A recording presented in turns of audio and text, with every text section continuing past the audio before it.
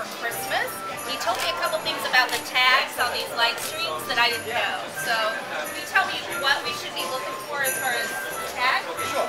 Two main things you guys want to look for is, first is the hologram that we have. I know it's hard to get close, but these lights are highly counterfeited. So to make sure, what we do is we change the hologram tag over once every couple of years, just to make sure that you can tell the difference between counterfeit UL marks and actually full-blown UL tested products. The second main thing you want to make sure is there's two different tags that we put on these. There's the red color and there's also the green color. The red color is for outdoor use. The green color is for indoor. Most of the time it will say on there also indoor or for external use, but just in case they do not have that, the red label is for external and the green label is for internal. And those are the two major points for that. Okay, great. And one more thing that he told me that I didn't know is about the length of time that you can use the outdoor lights. Yes, we do have UL listed outdoor lights. The maximum time you can have these outside in your environment is 90 days.